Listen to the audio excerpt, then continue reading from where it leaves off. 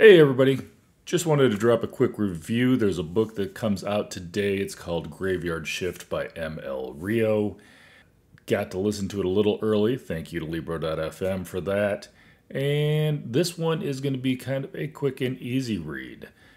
I did my good reads review. I can speak this morning already on it, and to kind of give you a gist of what I said there.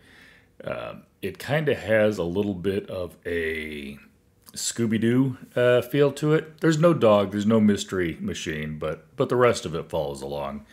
And I don't think the author would be upset either, because there's even a line in there talking about meddling kids. So I feel like that was intentional. So what is this about? This book basically, it's very, very short. I think it's just a couple hundred pages. I know the audiobook was like less than 8 hours, which to me is pretty short. So yeah, probably in a couple hundred page range. And bunch of people, I think they're all in their mid to late 20s, maybe early 30s, I think is all of them. I did listen to it, so don't always retain all the facts on audiobooks. But it was a fun listen, I'll give it that much. So anyhow, they've got this spot. There's a church. It's been shut down. It's got a little cemetery.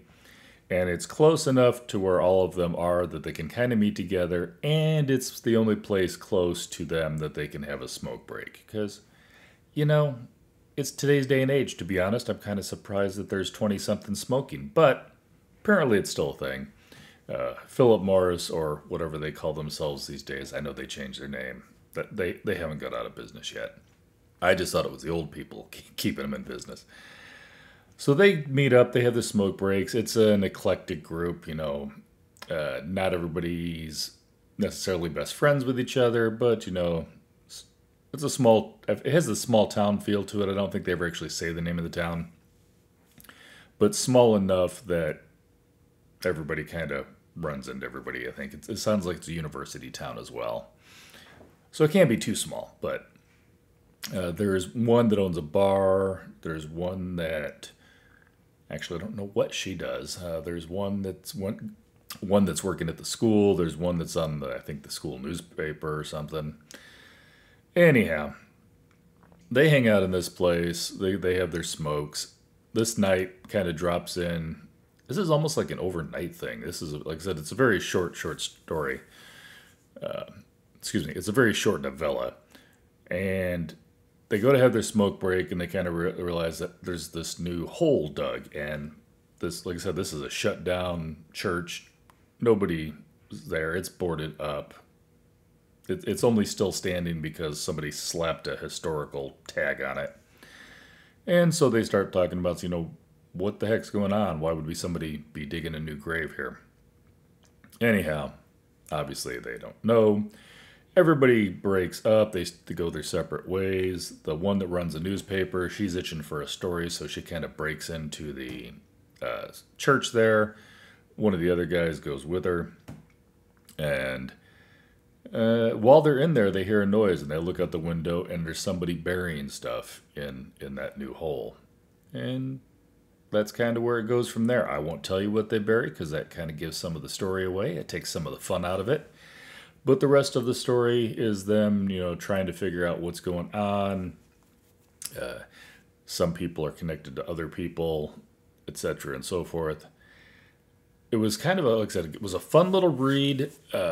It's super short. It's hard to give novellas, not all, but depending on the story type, it's hard. I think sometimes hard to give novellas a really, top of the line rating. I'm giving this one a 4 though. I kind of lean towards the 3.5 during the middle. Like I said, it's quick, it's to the point. You're going through this story. It's kind of it's not even necessarily a whodunit. I have a feeling that they know whodunit. They're trying to figure out what's going on, why it's going on.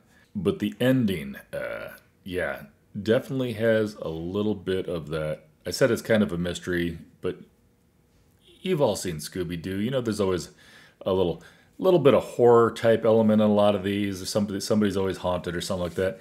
This one's got a little bit of a horror twist to it, which I thoroughly enjoyed. And the ending The way it ended wrapped it up perfectly. So this one's getting a 4 for me.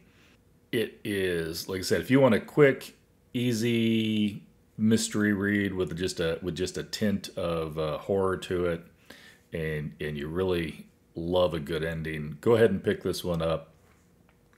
I've got to check out some more of her stuff, and I will catch you guys later.